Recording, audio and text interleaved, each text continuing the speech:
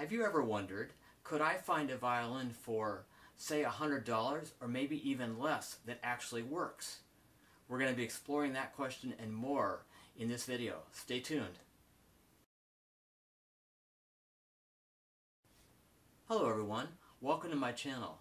In this video, we're going to be looking at a violin that was sent to me by Glarry Music. This violin is the Glarry GV402. They have a number of models, but this is the GV402. The interesting thing about this violin is that currently it's on sale at $89.99. Although according to their website, the normal price is $109.99, which is still quite a deal considering that the shipping is free, so you really can't go wrong. So in this video we'll be unboxing it, looking at all the things it comes with. We'll be setting it up and showing you some tips on tuning, and then you can hear what it sounds like, and then I'll be giving you some of my opinions about it. If you don't feel that you need all the tuning information, the setup information, I'll have some bookmarks in the description so you can go right to the section that you'd like to see. So we're going to start out by unboxing and taking a look and see what's inside. So this violin comes with an oblong case, although it is very lightweight. I believe some of the instruments they sell come with smaller cases. So on the top we have a zippered pocket, probably for music. On the back we have, these rings are for backpack straps if you wanted to carry it around that way. The case does zipper shut, and there's also a latch here. So this whole instrument would be a very good deal for the money just for the number of things that come with it.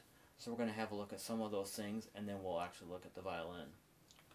This little dial on the top is a humidity gauge, so if you happen to live in a climate that has a dry season, that's helpful information to know, because you might need to humidify the instruments during those months just to keep the wood from cracking.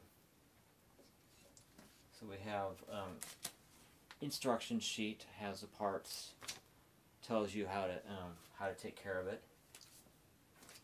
The violin comes with a whole set of strings already installed, but they also have included an entire extra set. So if you break a string, you're still good to go. This setup actually has about everything you're going to need to get started. If we look behind this little trap door, these are the backpack straps for those rings that we saw. Also included rosin for the bow.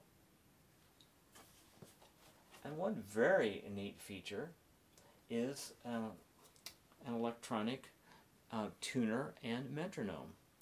This does require two AAA batteries, which are not included. They also have included a shoulder rest to help hold the violin.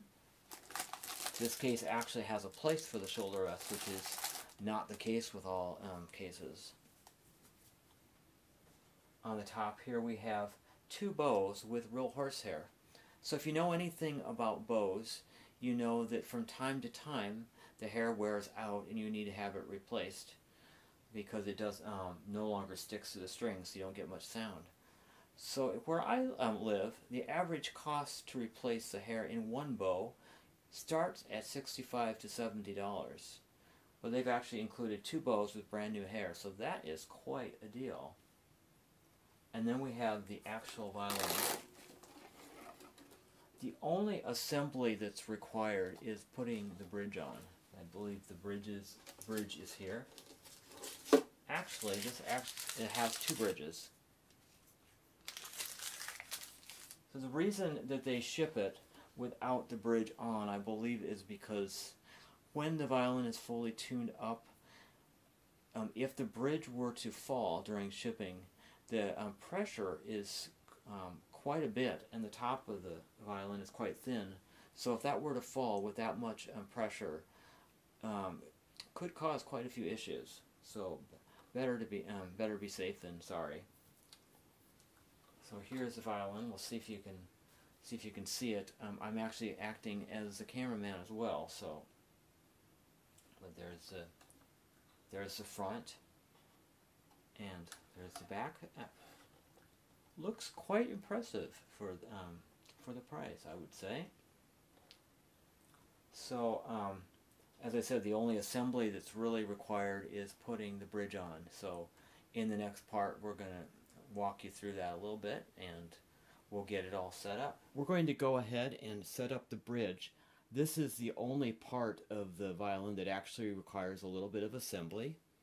So, first of all, you might need to loosen the strings just a little bit, just to make sure that the bridge will fit on the strings and then be able to go upright at a 90-degree angle. So to loosen the strings, you're going to turn the pegs toward you if you've got the violin sitting in your lap the way that I do.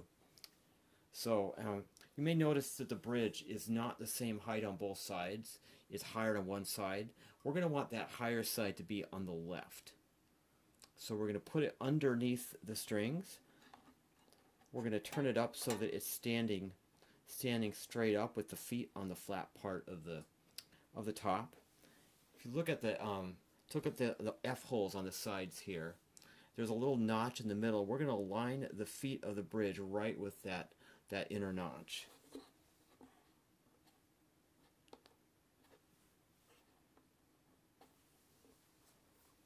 I'm going to check the bridge and make sure that the strings are about the same width apart. This one kind of wants to fall into that little area there, so I think we'll just let it do that. In the tuning process, you may find that the bridge will start to tip a little toward the fingerboard, and we don't want that. So so you may have to keep pulling on the top of the bridge just to get it so it stays at that 90-degree angle. So we're going to go ahead and tune. So now we're going to go into the actual tuning process because the strings are not going to be tight enough yet. So there's two ways to tighten or loosen the strings. You're going to need to use the pegs, and that's if you need to turn quite a bit, and you're probably going to need to do that. So you find the peg up in the top that is connected to the string that you're needing to use, and to make it tighter, you're going to turn it away from you. And to loosen it, you're going to come toward you. Now, when you get it so that things are pretty close, then you can go to the tuners, which are down below, and you find the tuner that is connected to the string that you're on, and if you turn it to the right, that would be like clockwise, that makes it higher, and turn it to the left, that makes it lower.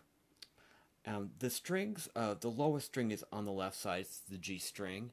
Next door is the D, it's a little bit higher. Next door to that on the right is the A string, and then the E string. So I would go ahead and turn the inner pegs a little bit. And you're also going to notice that they may not stick that well, and so as you're turning, you can set your hand on the other side of the violin. You could set it on the neck or on the shoulder part here, and push the peg toward the opposite side. So if I'm on the left side here, I'm going to be pushing the peg to the right as I turn it, and that's going to help it to stick. And I'm not anywhere close yet. That's the D string. I'm going to do a little bit of the A string.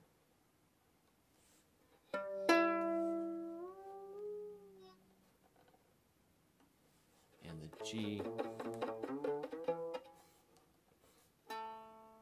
The E on the right side, that's the one that has to go the tightest. And then I'm also checking the bridge to see if it has started to move forward, and this one to me is a little bit forward because the feet aren't quite flat, so I'm going to go ahead and pull that back just a little bit.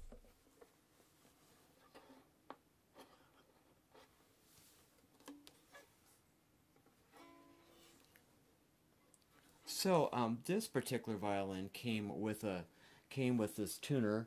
I don't know if you can see it in the camera, but if you start to pluck the strings into the tuner, it will actually, when it's right in tune, it will light up. It's all green. So don't know if you're going to be able to see that from here, but I'm going to set that here. I'm going to start to try the D string here.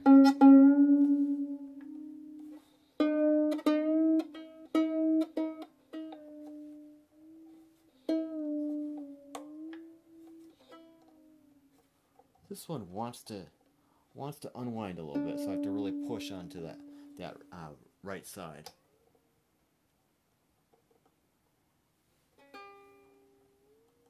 If you don't have a tuner like this, you can actually find a number of free ones that you can download for a phone or for a tablet that work really well, and they'll light up or have a way of telling you when you're right on pitch. And there's the A. It's almost there.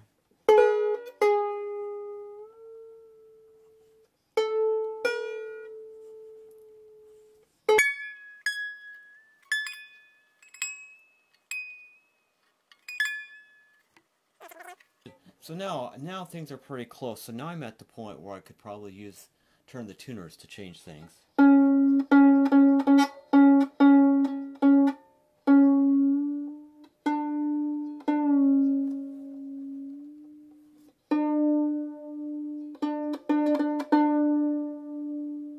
Aha, I got the D all green now. A is on the way up.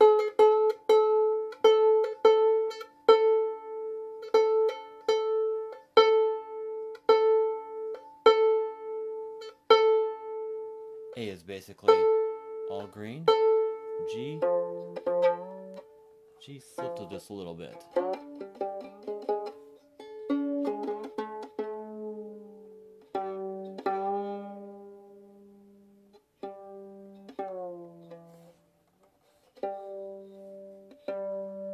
The G was all green. Again, you might have to push a little bit.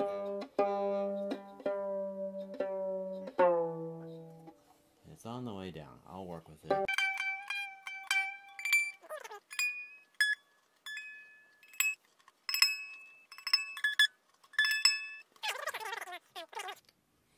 You will find when you're first setting up a violin, or when you're putting on new strings, that they take, I don't for me it's usually been like a day or two to break in, so you may find that they keep going out of tune. So, alright, so we'll go ahead and go to the bow.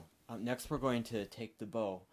I should mention that if you don't play the violin already, I can understand where the setting up the bridge could be somewhat of a challenge, and if that's the case for you, if you had a music store where they sell violins and work on violins, someone there could probably do it for you. Actually, if you have any friends that play violin or any teachers, most teachers would be able to set up the bridge for you and even help with tuning if that were a need.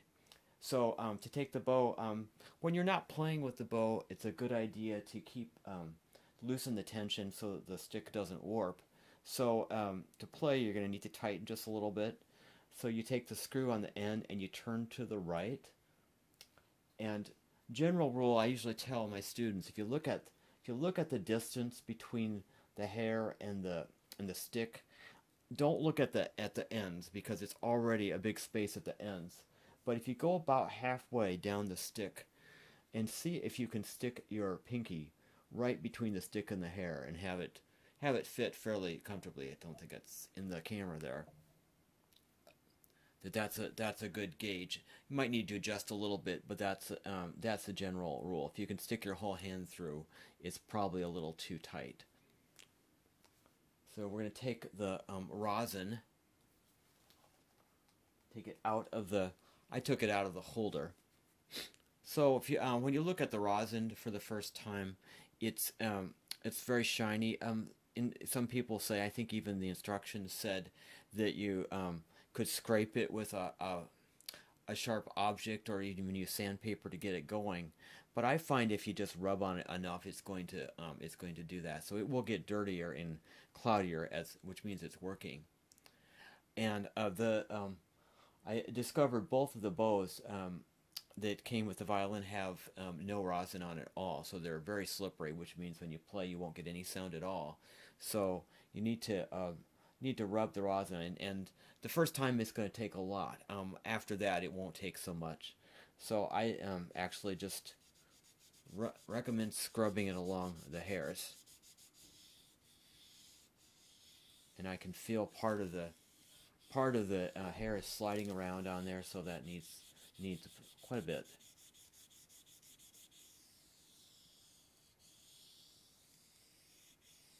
If you get too much on, it may scratch the sound a bit, but it will wear off. So you can already see that the rosin is starting to cloud up a bit.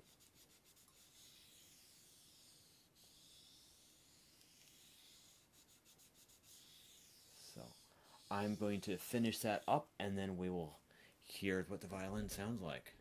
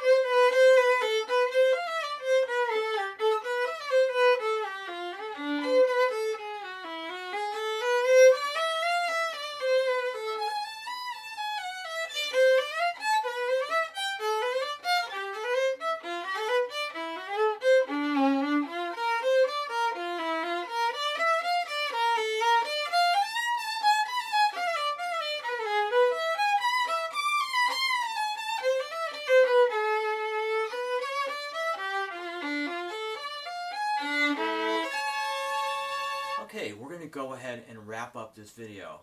So I'm going to share a few thoughts on things I really liked about this violin, and since it is a review, I'll also share a couple things that maybe I wasn't such a fan of. So the first thing that I'm definitely a fan of is the price.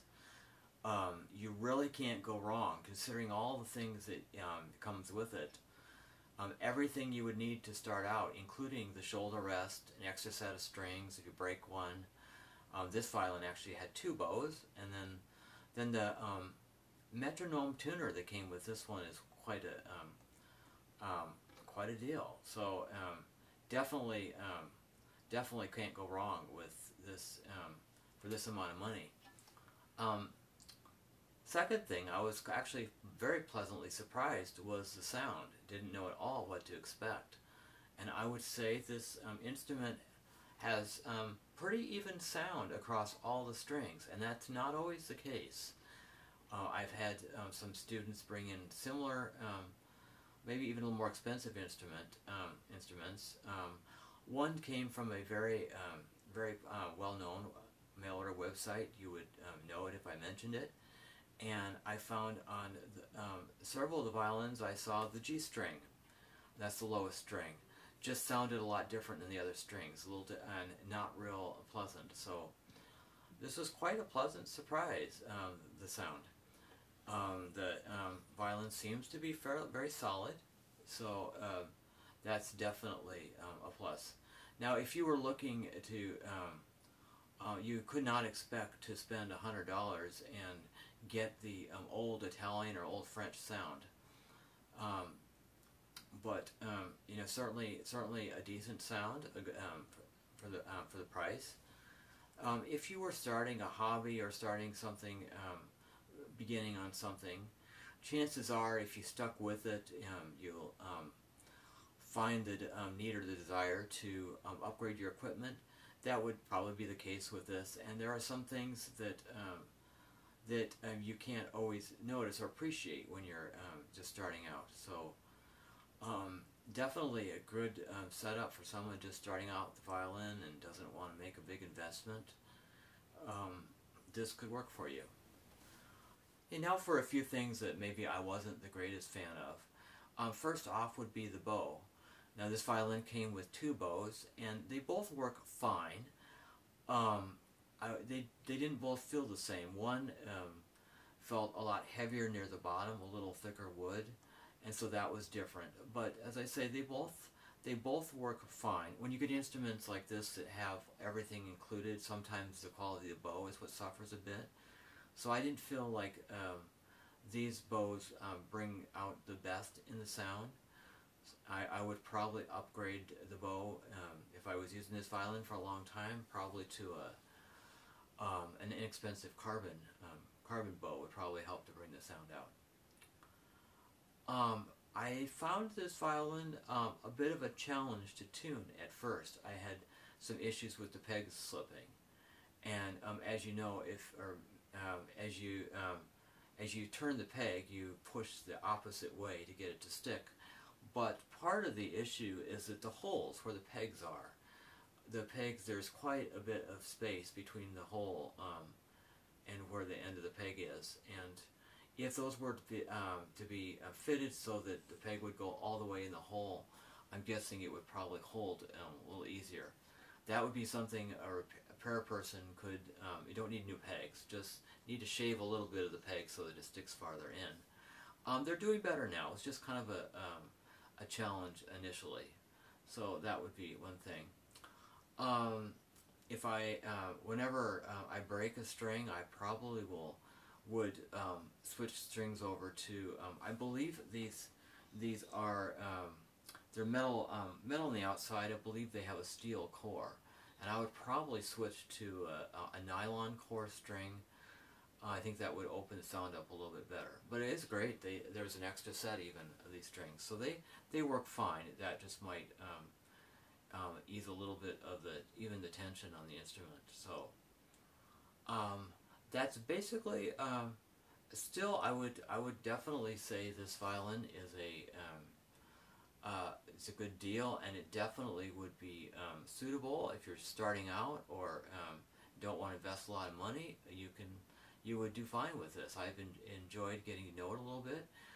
Maybe when I've got the strings changed to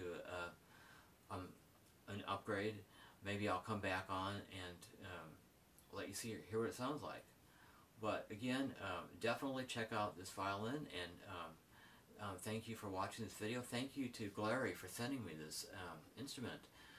You'll want to check out their website, check out this violin, and check out the other things they have. They also have, I believe they have cellos and guitars, and so, and I don't know what all else. So definitely have them a look. So thank you very much, and we'll see you on the next one. Bye-bye.